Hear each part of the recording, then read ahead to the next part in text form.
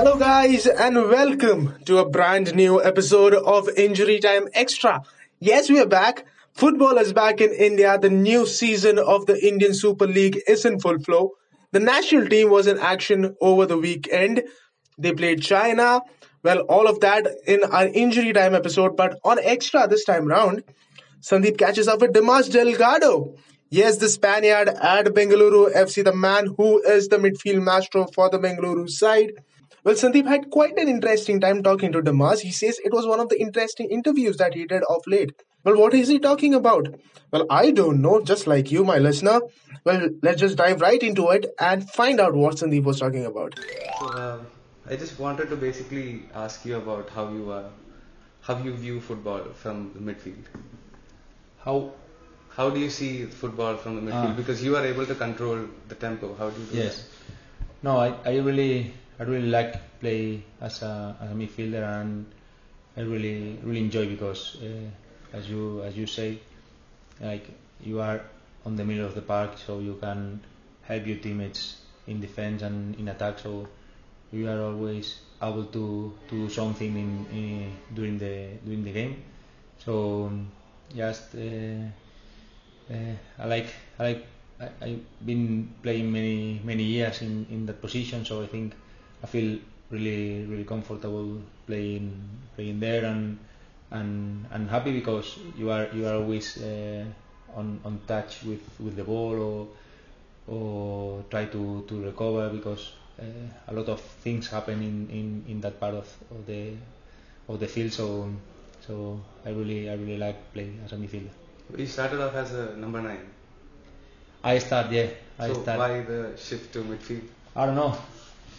When everyone starts play football or any sport, just he wants to be the important man, no? Like if you are a striker, you are scoring goals, and that's all you want, no? Be a part important in the game. So I think when I start, I just want to score, because that was like I really enjoy doing that. But after 3-4 years, when I joined Barca, first coach I had, he put me a little bit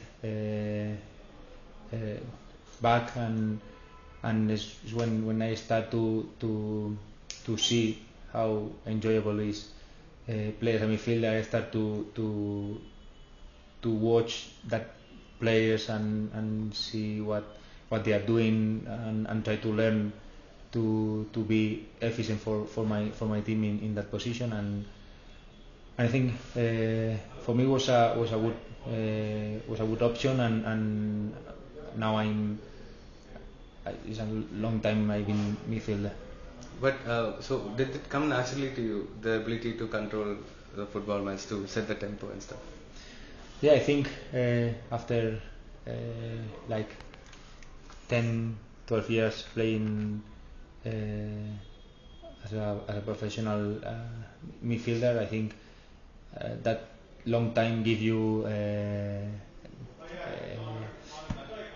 control, give you be quiet, be comfortable with the ball, and I think that all situations you are living all this time, that give you also more options to turn one side, turn another side, because you are expecting that movements of the other players, because you are used to do that. And I think that's now it's become natural, all my movements, because I've been in many troubles in this part of the field, and now I can manage that situations. So do you see the body position and then decide what to do of the opponent? Yeah, for sure. That's one of the most important things if you are playing as a midfielder. You always have to be your body shape always has to be right position, just looking what is happening, and think before you get the ball, because you have to decide so fast because players are come to you, so you have to think and take decisions faster. And how do you decide when you're playing a match, like when to slow it down or when to like play a long ball or just quicken the pace or push it through the middle? So where does that come from? Well, I think during the game, same game, that demands you different things. No? I think I don't know how I explain you now because I think you have to be in the field and living what is going on during the game, and I think that's important part of the midfielder. No, understand what's happening during the game, what your team need, and if you need play long balls because you are in hurry, you are losing, or just you have to make a counter attack, or otherwise if everyone is in the position, why you have to rush? No, I think you have to be patient and try to move the ball and make them run, and after that position it makes space, and then you can play through, no? Because otherwise if they are in their position, that ball cannot happen. One of the big things of Barcelona is the triangle. They play the triangle pass. So why that shape? Why the triangle? Why not something else? Because if you are in a triangle, you always are one more. So that's the main thing, and the first thing you have to understand to play.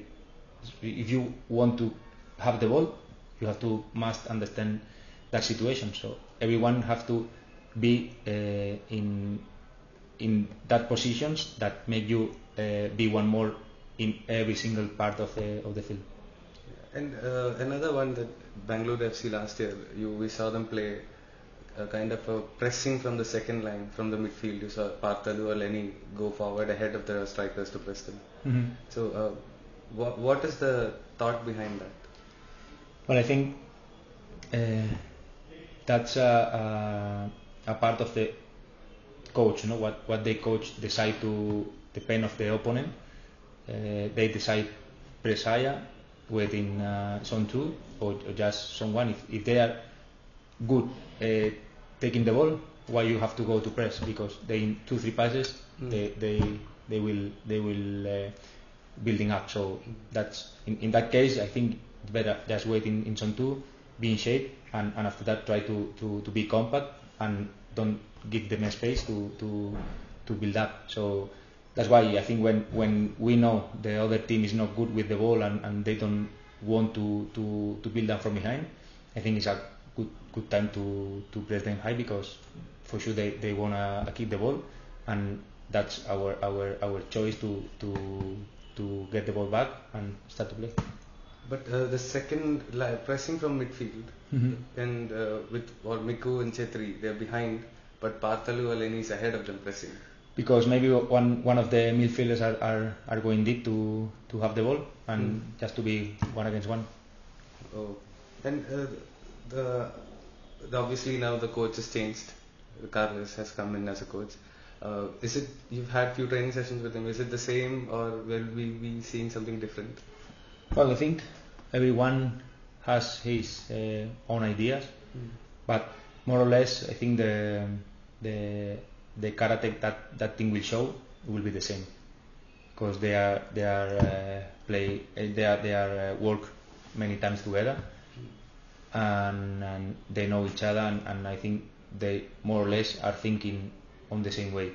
So for sure Carlos will introduce a few variants, or with Albert we did different things, but I think the character, the spirit, that all good things that the team has already had, I think it will show at the same way. And, one of the major things as a midfielder you need is to read the game, what's happening ahead of you, in possession, off possession. So as a midfielder, what would you say, if you are going to coach someone, what would you say are the key things to be a good midfielder and to read the game? Well, I think the most important, you have to be in or to have yourself something to be smart during the game, and just is one thing maybe you don't can training so much. You have to do it or have it or not. It's like you are a striker, you have goal or you not. So I think each position has his particulars. Particular things, and if you are midfielder and you don't understand properly the game, maybe you can improve so much. So you can improve physically, you can improve tactically, and I think many things you can improve, but that kind of things, that kind of magic, you cannot improve it so much. So you can improve when you are in many situations. Then you can remember, you say, oh, I remember that if I turn, someone is coming, so I don't turn in this way, I will turn the other way. So that thing you can, during the time, you can improve, but to read or not, or these things, or you have these attitudes or not. Yeah. And we see BFC playing a lot of the ball last season especially, and then how much of the movements are actually choreographed that you've trained for, and how much comes off the cuff? Because one of the things that I read, you trained under Pep Guardiola in Barcelona. Mm-hmm. One of the things that I read about his coaching was his coaching is to get you to the final third, and then from there you have freedom to express yourself and get the goal. It seemed like a pretty similar system last year as well. Yeah, I think if you want to play the ball and building up from behind, and you must train these things. Otherwise, you because in Spain maybe all the kids are growing up with that mentality, or they more or less are playing in a good level, and they can understand if you don't, without training so much, more or less. But even Barca, even Bayern Munich, even Man City, for sure, they are building up from behind, if not every day, many times, because it's like I told you. So if you want to build up from behind, you have to be confident with the ball. You have no panic to play with the keeper. The keeper has to be ready to play with the other fullback. The fullback has to be able to play with the midfielder because he's coming to support him. The other one has to come. So that movement becomes natural after you train many times. If not, it's too difficult. Sticking to Guardiola, who you've trained under, you can see every club that he goes to, especially if you see Manchester City, every single player has improved since he's been there. You can't say one fellow has not improved or he's at the same level, including Aguero has improved. So how does he do it? What is he like a coach, as a trainer? I think all of them are. I watched last year many times on Man City, and I think they improve because they are, and they play better because they play easy. So that's simple. So everyone have in like you told before, like in our half you have to play 1-2 touches and easy. So if you are seeing you mate alone, give the ball, because if you have the ball, you are nothing with the ball. You move the ball, the other team is moving.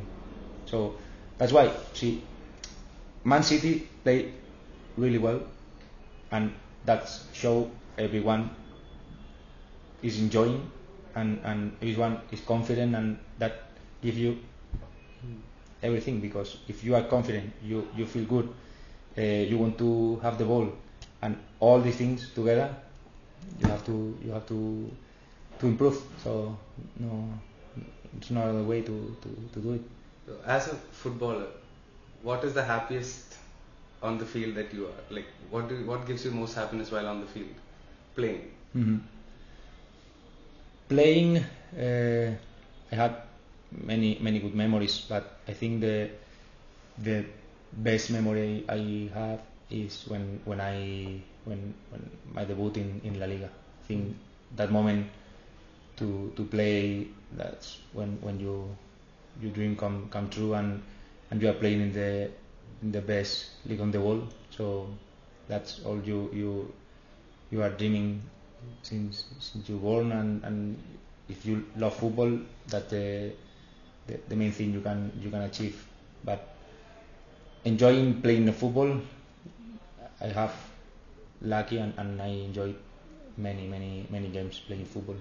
What actions? Like, is it giving an assist or finding a through ball, scoring goals? Just playing. So Just playing. yeah, just play the game, because sometimes it's not just about make a good assistant or score a goal. If you doing 90 minutes, you are enjoying playing football. So that's awesome. Like you said, the stars are always the strikers, like who scores the goals and stuff.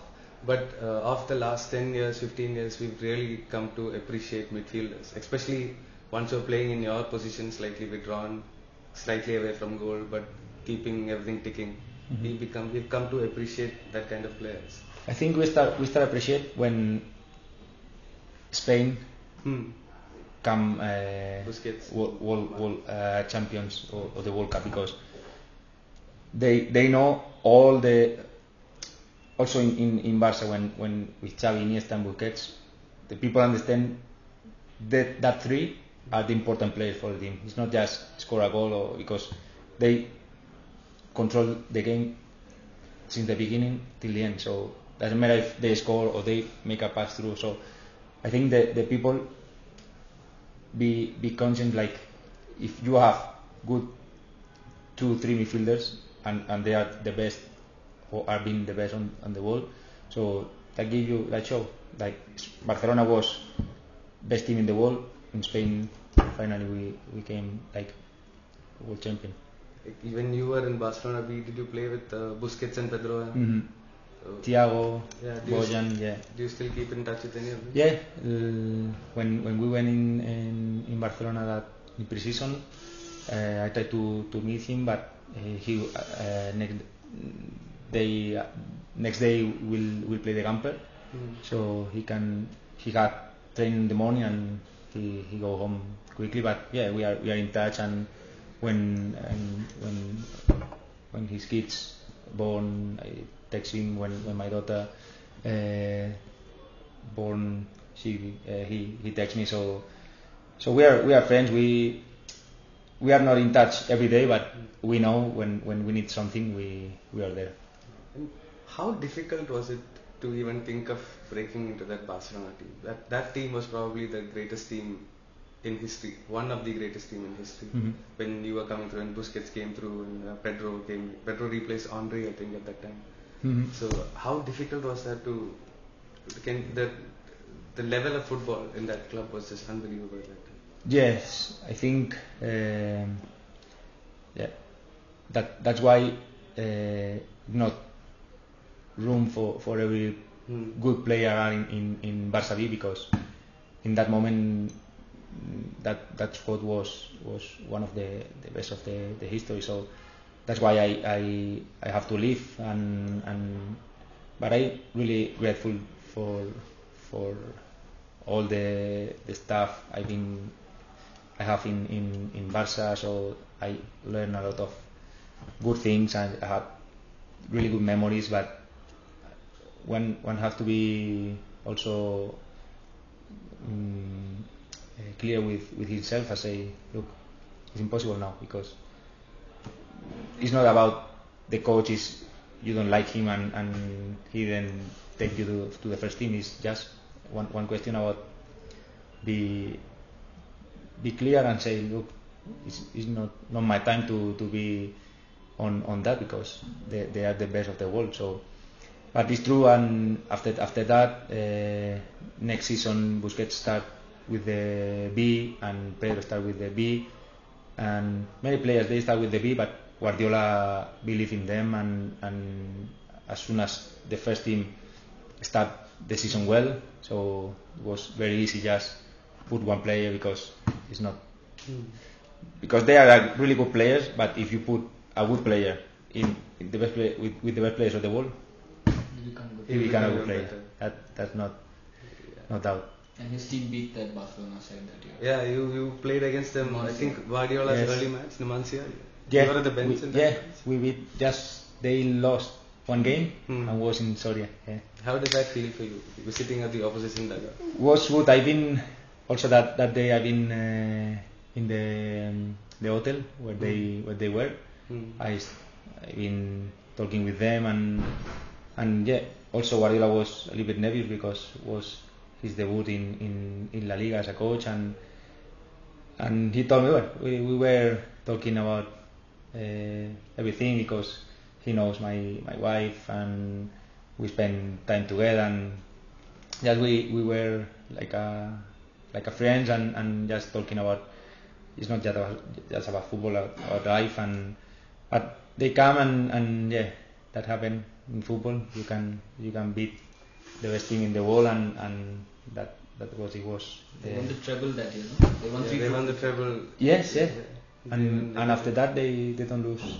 They lost. They draw at home. And then they won. And they people start to speak about if Guardiola was the man to and look after what. I think Johan Cruyff took his side, and that was a huge help for Guardiola. I read that in Iniesta's book. Yes. Yeah, the Iniesta and Xavi and Cruyff was on his side. That's true. So and in that moment, Xavi, Busquets, Iniesta, all these players believe in him so much, and they have power in this squad. So how does that translate? Now you are a senior player in Bengaluru Football Club. Sunil is another one who's been here for a long time. Yuanan also I think is quite vocal as a leader and stuff. So how much power does the players carry in the locker room? I think Sunil win this power because he showed a lot of things and he did a lot of things for this country and all the kids just want to be like him. So it's really easy follow him and he's our leader. There's no doubt about that. But when I came, I don't want to be a leader. I don't want to be. So I just came with a clear idea that just to help this club to get better. And thank God the things we've been well and I really enjoyed last season. And this season I think I have a little bit more support for the boys and they also believe in me and I'm really happy because I'm here to help and all was in my hand I will give them, so happy to be here and hopefully we can enjoy this season like last year and finally get a trophy. Sunil is now in 34 and he's playing some of the best football that he's ever played at this age. What a lot of people don't realize is the amount of work that he puts in behind to be at that level at this stage of his career. That hard work has to rub off on the younger ones. Yeah, and he show every day in training. So he's the first always in do the exercise. He's the first always in be ready to train. So I think he's a good mirror where all the young players, all the country, all the boys have to become football players. Have to look because he's a really good guy. He's a unbelievable professional and he's doing his best to keep doing all the things to make this country bigger. Last year ISL final, obviously not a very happy memory for you because we saw the reaction after the semi-final because Sunil is someone who doesn't really celebrate his goals that much. We saw him jump over the barricade and under the fans when he finished his hat-trick. To get to the ISL final was, I think, the biggest drive for this club last year because the final was at home. What was it like after the final was over? I think in the semi-finals, everyone was excited because we know how important is be a champion in the SL. So it was our first year. So everything was amazing, and we had very close, no? But of course it's a really disappointing because we start winning, we start really well the game, but in 2 actions, in 2 set pieces, we lost the game. So just that show how important is also set pieces. It's not just about play well, or if you lose your focus in 1 second, you know you have punished. So about all these things, we have to learn, we have to grow, and like I told you, so we are really excited for this season ahead, and we decide with all our hungry just be again in another final and try to win.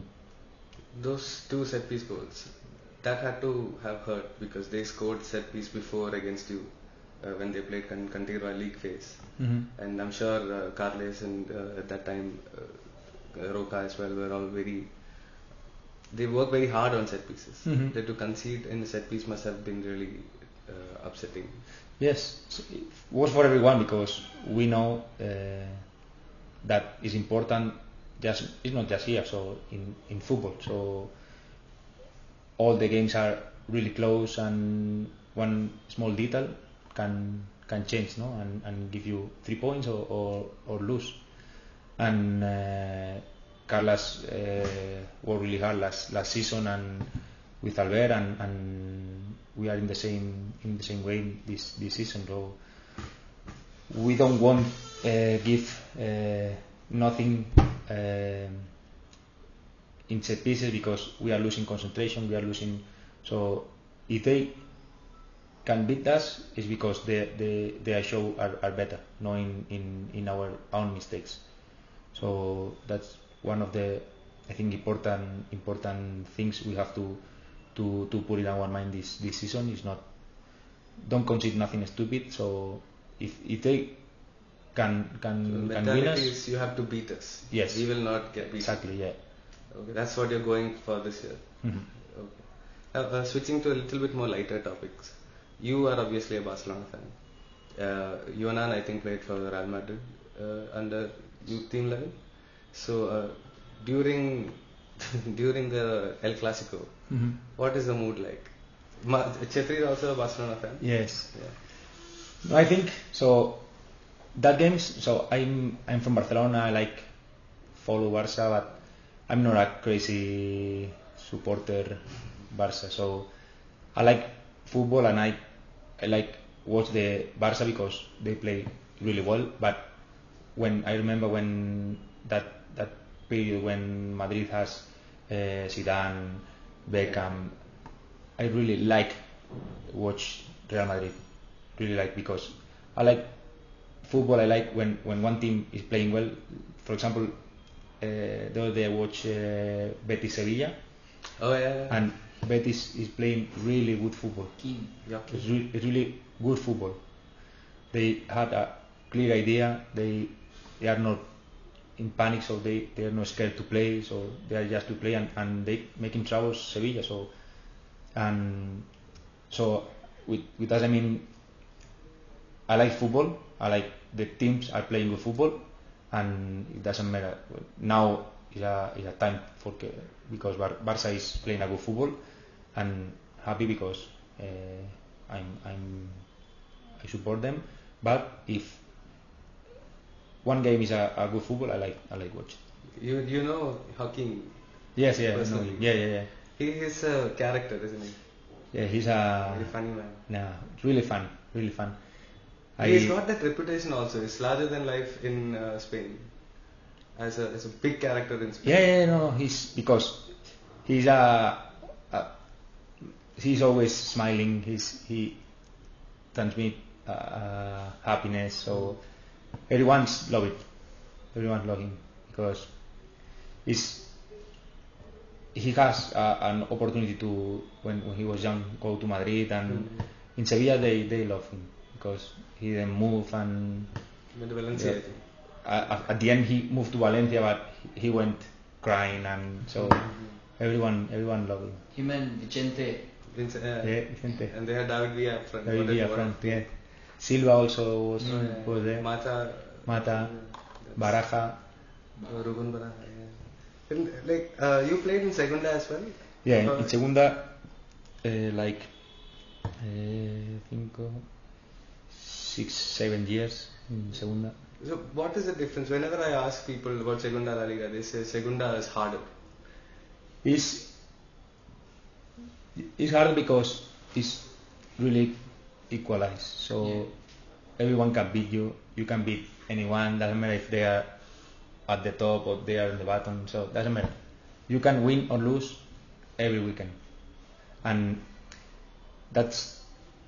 there also is really important, the set pieces and all this, because they punish you if you are losing 1 second the concentration. They punish you, and the difference for me, the big difference playing in La Liga or second division is the quality of the players. So in Segunda we have a lot of good players, really good players, but if you make a mistake in La Liga, you must pay. So in Segunda you make a mistake, maybe they can score, not the keeper safe. In La Liga, if you make a mistake, you will lose the game. So how do you come out of this? I'm sure during your career you've made mistakes. So mentally, how do you? Because immediately the touch happens and then you have to continue to play. You can't have to forget it. No, for sure. It's not. Otherwise, you are thinking in that mistake, and many more come.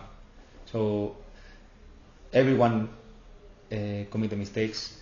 We are humans, so that no one is perfect, but you have to be conscious when you can take risks or not. So that's also a smart play. If you are taking risks as a centre back, it doesn't make sense. So then you went to Australia, then now you're in India. So how has the different countries been for you in terms of playing and in terms of living? Well, in Sydney we had really good time because it's a really good country and good life. But I think the big difference, it's not about life or football. Big difference is that players are really physical, so they have a really high rhythm of the game. So you have to be, and they take care about all these things, because they know if you are not fit, you cannot compete.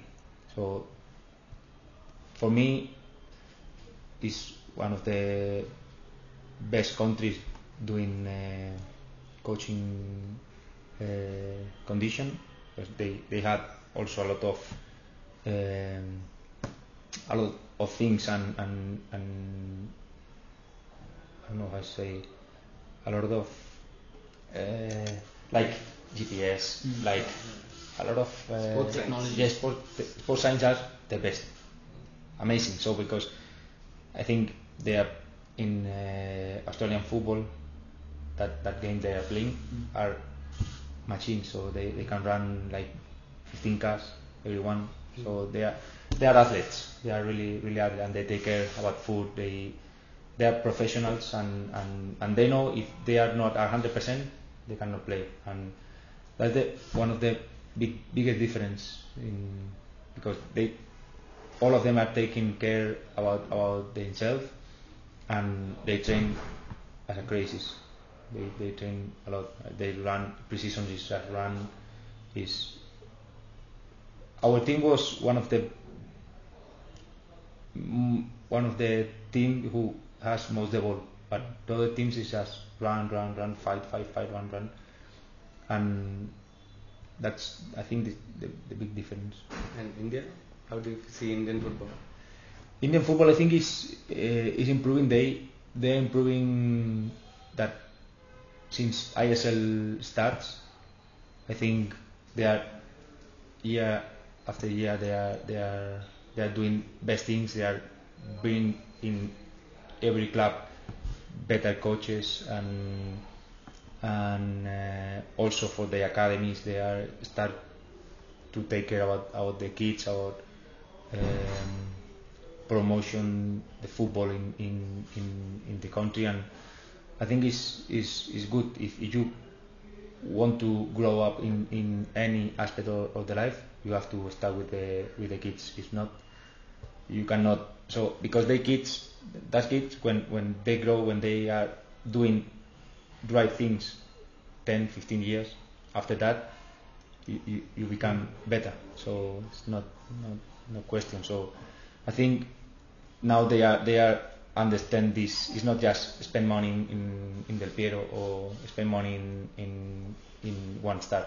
It's just put money in the base, and after few years you will have a good players.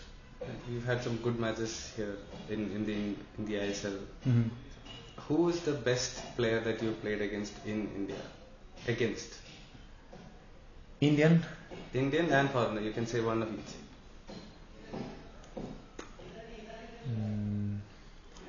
Against Sunil in trainings. No, it doesn't count. Not Bangalore, not BSC players. Okay. I don't know. Who the team list came up and who you looked and thought, okay, this is going to be a tough game today. But so because I think is a group of that team. So if you are playing against Chennai last season, you know they will be tough because they are powerful. They physically they are strong. They don't want the ball, but they don't need. So they are taking advantage of that things like set pieces or the balls, and you know if you go against Goa last season, you know you have to run because they also want to have the ball. You have to try to recover as soon as possible because if you have the ball and they don't have the ball, they will suffer. So I think everything has his own weapons, and I think it's most about the teams about it's not one player or no. Even foreigner, you can say one player. Okay, in your career, the best player you played against. Indian? In your career. In your career. In my career? Yeah, best you played against. Messi? That's easy. Easy, yeah. Who's the next one? No, but here I don't know. Indian. Not Indian, just anywhere. For me, I like a lot Emana. Emana in La Liga was unbelievable. But this season he has problems in his knee, and he can show what all he has. But he's a really good player. But it's a different choice. Normally they say bigger players like Busquets or Rakitic or whoever. But Imana it's an interesting. In the Indian Super League. Indian Super League, yeah. In Indian Super League. Yes. Oh, okay. In Spain, you say? Yeah, everywhere in your country.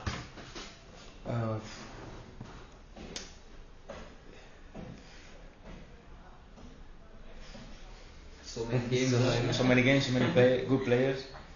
I don't know, just one against Cristiano I didn't play. So did you play against Raúl maybe? Raúl? He runs a lot, no? He runs and for me the best thing he has is so smart. Yes, intelligent player, yeah. He's so because he's not fast. He wasn't technically a superstar. He wasn't tall like Woodhead. He wasn't nothing, but was superstar. So that show you how smart is that guy. Do you value players who are intelligent than talented? Because if you are intelligent, you can supply other things. Yeah. So if you are not the fittest player, but you are smart, you can compete. If you are not, if you are not intelligent, you are not fit, you cannot compete. So that's different. So smart players can supply the weak points. Now, what do you do to relax? For relax, Yeah, especially after matches, because I spoke to Eric a few months ago, and he said after leaving the stadium with the fans and the buzz that he can't sleep till 3 o'clock, and then he tries to calm himself down with a shower and a few other things. What do you do to unwind after the games. after the games? After the game, just I try to calm down, go home, just put music a little bit or watch some game, or if it's late, just have dinner, be relaxed and try to sleep, because it's true, it's not easy when you are after play, you are excited, and it's not easy sleep. But I think just go home. If you can go with friends, better, because if you are winning, overall you can enjoy it. But just go home and just chill there. I don't know, maybe one beer, I don't know. So just After during a game, like you have fans shouting your name. If you're at home, if you're away, you have people screaming against you. How does that affect a player on the field? Does it really affect you, or do you just zone out? I can hear them when we start to warm up.